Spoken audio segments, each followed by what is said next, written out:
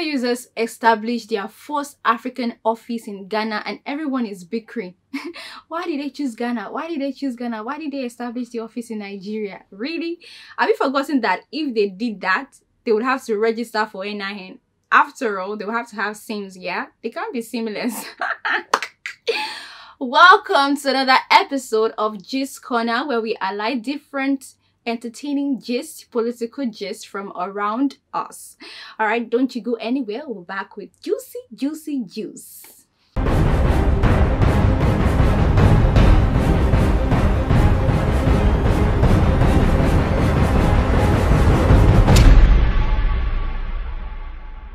You on the Twitter establishing office in Ghana.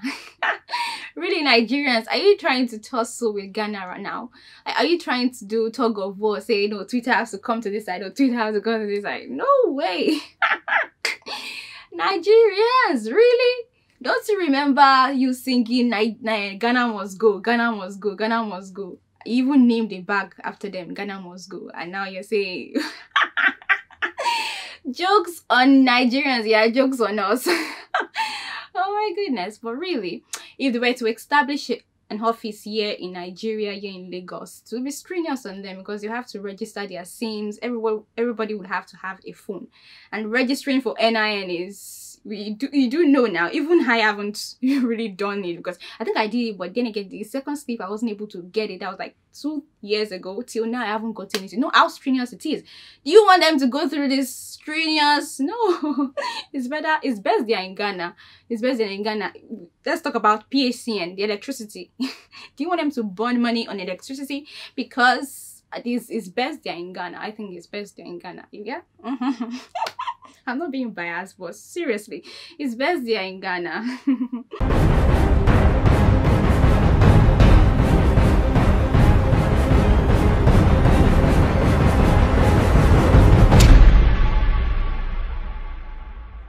Federal Authority for Airports in Nigeria have alarmed over planned attacks in airports. Any day, anytime, anybody if you bomb airports, so that's what they are trying to say. The rate in insecurity in Nigeria is alarming. No wonder other countries are trying to avoid travel to Nigeria.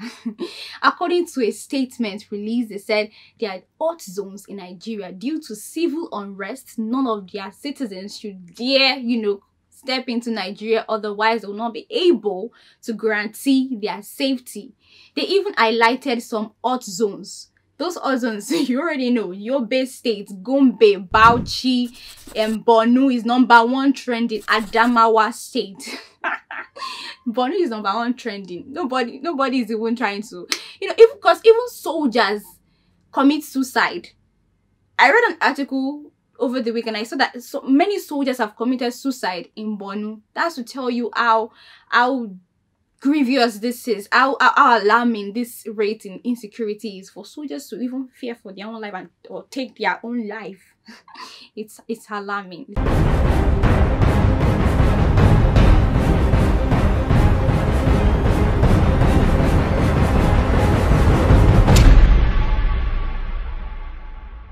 Talking about insecurity, 15 headless bodies were discovered in Calabar State. 15 headless bodies were actually dumped at the site. I'm wondering, how did somebody, because obviously they were packed in a vehicle and then they dumped them in that site here.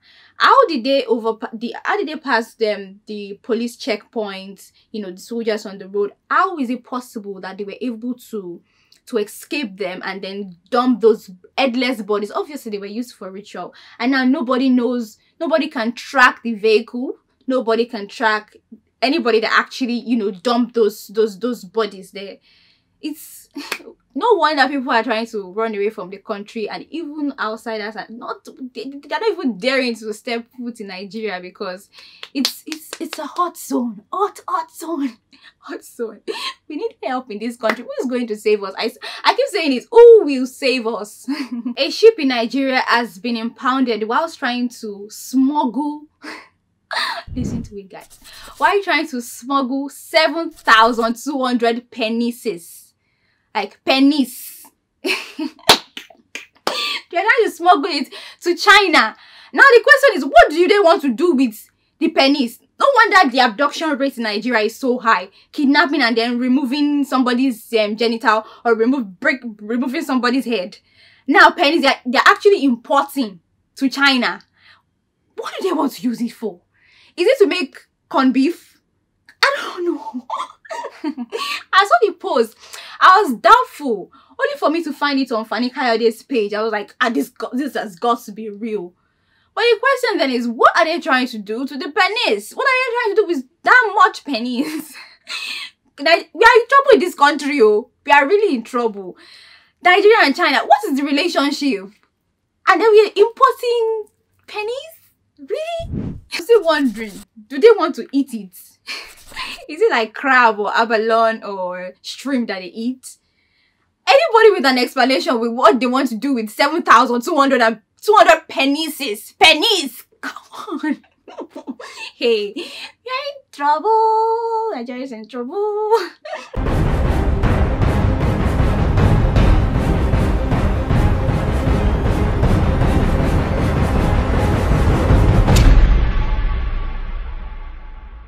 When God wants to bless a man, his physical features cannot constitute a barrier.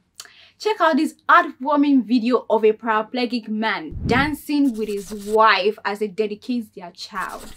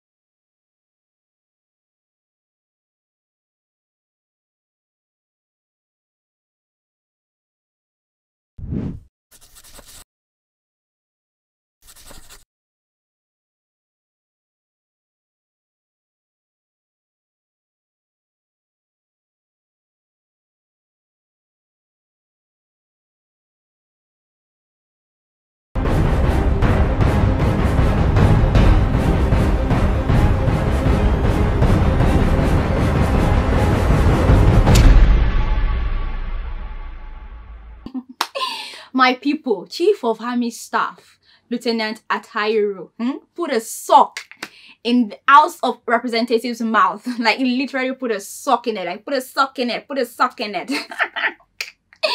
So on Monday, he told the House of Representatives to invite Buratai and others to account for the looted arms since he only resumed work 2 months ago. Oh, your again, as well, they were like tossing words together. They were like tug of war, battle of words. But then again, the man is so blunt to tell them to, you know, call Buratai, the former his predecessors to come and account for the looted arms. We need somebody as blunt as this, in the presidency. Talking about presidency, have you seen Bukola Saraki's presidential posters. Who's gonna vote for him? who's vouching for him? Who's rooting for Bukola Saraki? Because we have Tinubu now. I even heard Tinubu Jagaban shared rice to people in Kano. This is where they will see him. Why don't you share money to everybody now? He says this is one of us share money to everybody. Eko carry, Jakire carry. Like what's this? Jakire carry. What do you give rice that lunch in Kano? What have we got to do with Kano? I'm saying, what are we going to do? I don't see Yakire carry both states. Come on, we're serious about election, but then again, you will never win. Even if you give us human heads, you got it was definitely not gonna win. But let's check out Bukola Saraki. We're still looking, but who knows? Hashtag 2023 elections.